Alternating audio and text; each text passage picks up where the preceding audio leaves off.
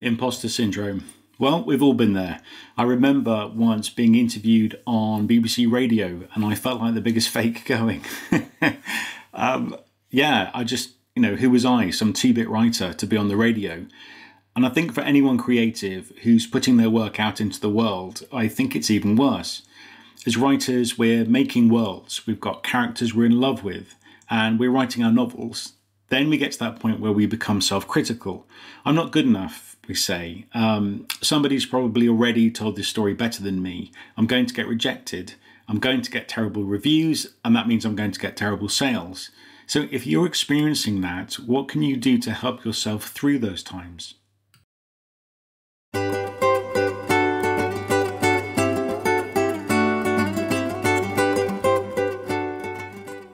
Hi, I'm Stuart Wakefield, an Author Accelerator certified book coach and writer. With 26 years in theatre, broadcast media and coaching under my belt, I know what makes stories work. And I love to share that with other writers because the world of storytelling is like the ocean. It's deep, it's mysterious, and it's a little scary to those who don't know how to navigate it. And with so much left to luck and timing, it's my mission to give great books the best chance of getting into readers' hands. In each episode, I'll share tips and plans of action that will help you write, edit, and publish your book. If you're new to writing or consciously working to improve your craft, then this is the podcast for you.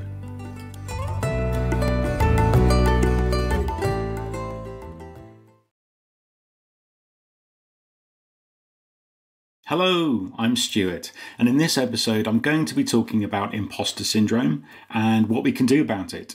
I'm going to cover the feelings we get and the stories we tell ourselves that hold us back, and then coping strategies for both. Thinking I'm not good enough.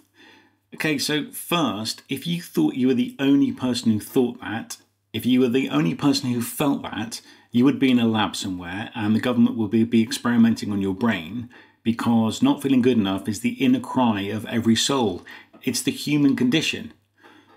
When somebody says to you, "Oh, I like your t-shirt," and you go, "Oh, it's only H&M," you're not even acknowledging that the clothes you're wearing are suitable.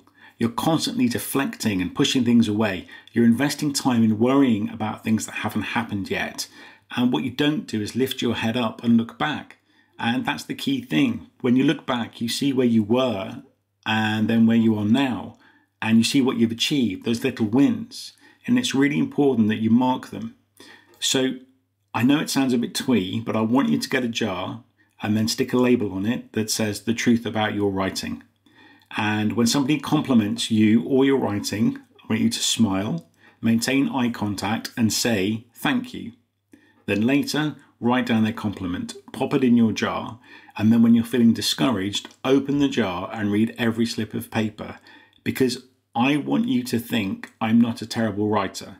And that jar, full of little successes, is going to become an enormous boost when you're feeling down. So what have you built? Have you built a metal wall or have you built a picket fence? So the idea isn't to get rid of imposter syndrome, because if you did, you'd be like Donald Trump. Now, love him or hate him, he's totally authentic and has zero vulnerability. I'm not even sure the word weakness is in his vocabulary. But with imposter syndrome, the idea isn't to take it down so you have no vulnerability, but to take it down from an impenetrable metal wall to a white picket fence so you can notice it, recognize it, then step over it. You need to be self-critical to look objectively at your work and say, okay, this isn't working and this is how I can fix it. But when that becomes too much, that's when it pushes you down and you have this "I'm not good enough" feeling. Another strategy is really understanding who it's for and what it's for. If who it's for is yourself, then you can never not be good enough. If you want to write something and then criticize yourself, you may as well look a toad. That's miserable. Go and do that instead. But if who it's for is not you, then and only then you're accountable to your audience. And this touches on last episode when we talked about, identifying your ideal reader, because knowing who you are delivering for is really important, because you're not the best judge of whether it's good enough, because it's not for you. So getting clear on who it's for is important, and tying that in with the feeling of I'm not good enough. So here's the thing. Good enough for what? And who is this person who's measuring people's worth? I haven't met them. And also we tend to tie self-worth to achievement. And that's where I'm not good enough comes from. We tie in what we do with how good we are. Your brain's a liar. And that voice is saying, I'm not good enough. And that voice will constantly be there. So if you can ignore it, you can take heart from it. Because remember who your story is for and then ask them if it's good. If you get into your own head, you're done. You're finished. Writing is a gift for you and it's a gift for others. So have a think about the audience. I once had a beta reader tell me she didn't like my main character, and I obviously focused my entire book on his side of a romantic relationship, and I thought I'd written him as feisty, but she just read him as angry. And my first thought was, I'm terrible. I can't even write a sympathetic character. In the UK, we had a TV show called Family Fortunes. I think in the US it's called Family Feud. Anyway, 100 people are surveyed with everyday questions. So name something you'd spread on toast. And contestants had to guess the top answers those 100 people gave. So you could ask 100 people who read your book what they didn't like, and 21 might dislike what your main character said to the Undertaker in chapter 1. 13 might dislike your description of a papaya in chapter 4, and 33 hated the fact that the wedding was held on a beach because they went to a stunning ski resort ceremony where the theme was frozen. So what I'm getting at is there's a difference between writing for other people and pleasing everybody. And as much as who your story is for, there are those it's not for. And those people might pick up your book, hate it, and write a scathing review. Now, if 100 readers came back and hated your main character, you're onto something, and that's feedback worth paying attention to, but it really is a numbers game. And anyway, can you really write something that everybody hates? People are weird. There's someone to like everything you do, and judging your work on one person's reaction or a very small number of people's reactions, it's not the healthy thing to do. Don't let emotional you win. There are two voices in your head, and there's more than one side of the story.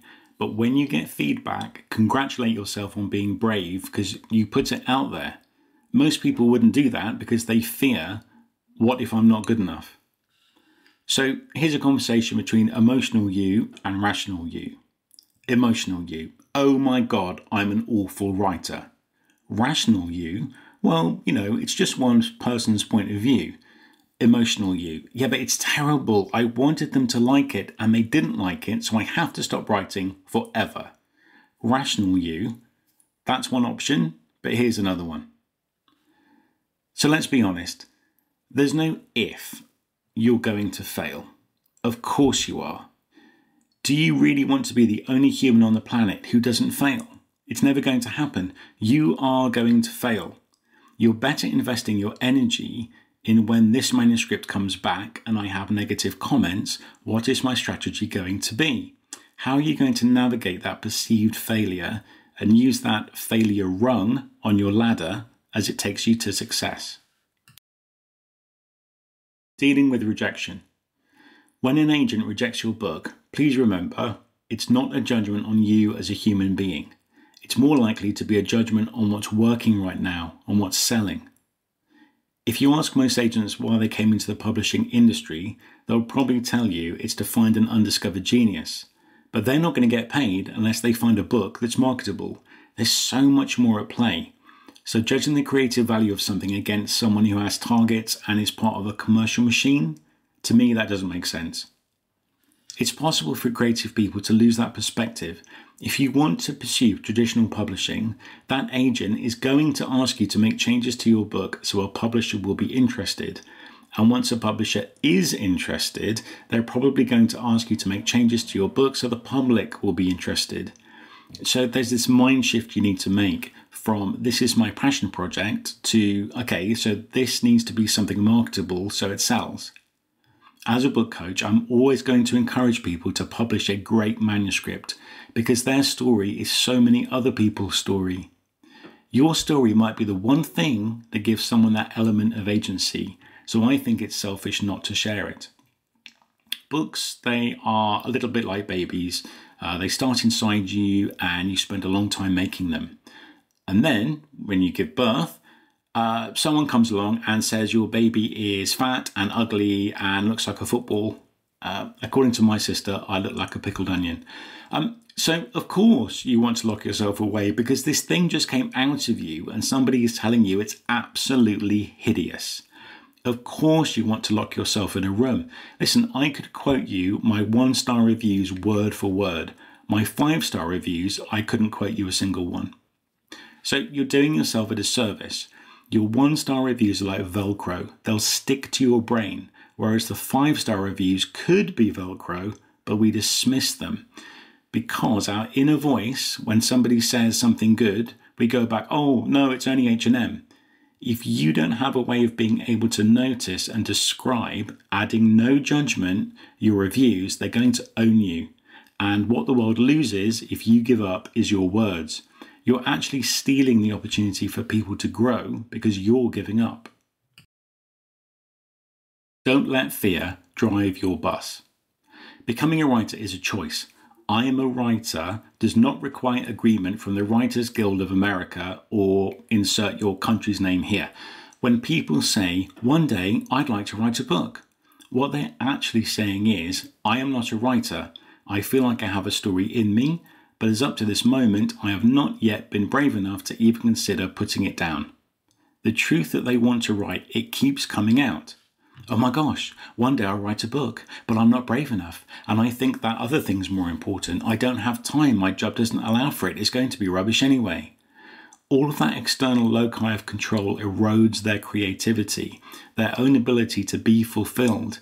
We set these upper limits of success around our identities. So only you can achieve what you believe you deserve. If you keep telling yourself, I'm not good enough, try this. Up until now, I haven't felt good enough. Do you see the difference?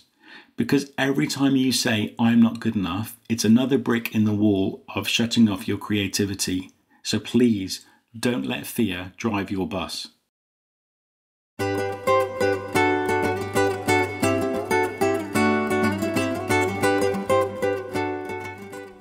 Before I wrap up, I invite you to do all the usual stuff like, review, share and subscribe. But better than all of that, come and visit me at thebookcoach.co.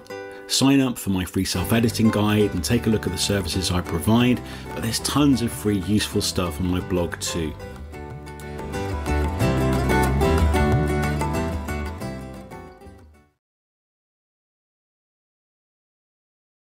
Okay, so I'm not sure if that was a how-to so much as a manifesto or maybe a call to arms, but I hope you found something useful and inspiring.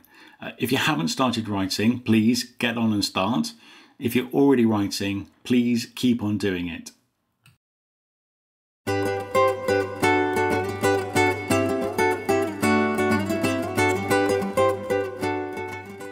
Thank you for listening to today's episode. I really appreciate you taking time out of your day, and well done for investing some time in your own writing life. And yes, this podcast is about writing, but I'm here for you, not just your story.